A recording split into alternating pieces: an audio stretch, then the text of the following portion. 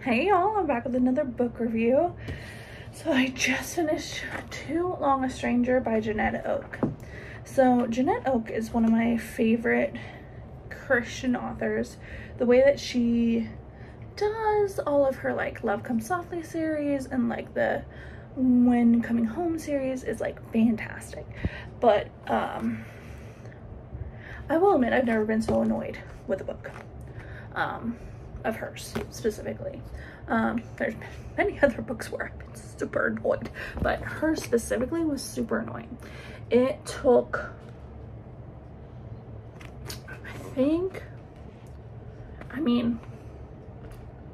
yeah, it was about right here when they started telling how her father died, because her father dies at the very beginning of the book, and then it takes the whole book to tell how he died. And this is going to be a spoiler, but I thought it was the dumbest thing to take a whole book to tell how somebody died, and it was a dumb way. And I know that the whole point of the story is that she's supposed to rely on God, and then she doesn't learn that till the end, and then she starts realizing that she didn't have her daughter have faith, and blah blah blah blah, and then her daughter, because her daughter, she sent her away for school, because that's the whole thing of the book. That's not like a spoiler or anything, but she sends her daughter away for school back east. And I think I would never recommend reading this one, like ever.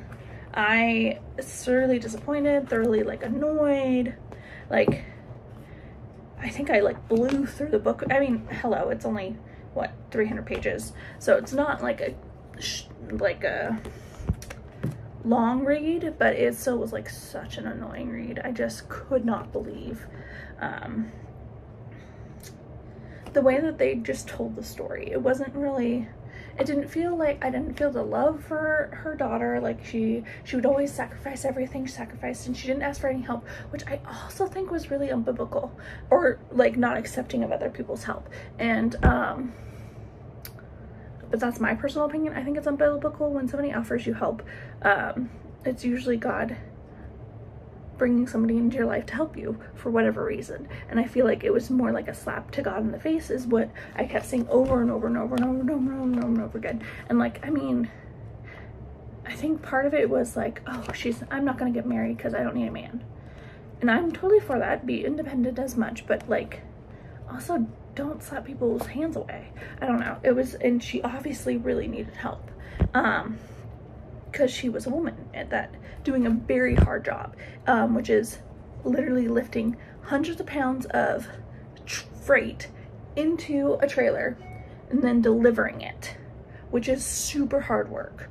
And I think eventually she starts asking for help, and then she starts accepting help. So it was like slowly but surely it gets better and better, but it still is such an annoying book, and I would never recommend reading this one by Janette Oak. Anyway, I hope you all enjoy this review, and y'all have a great day.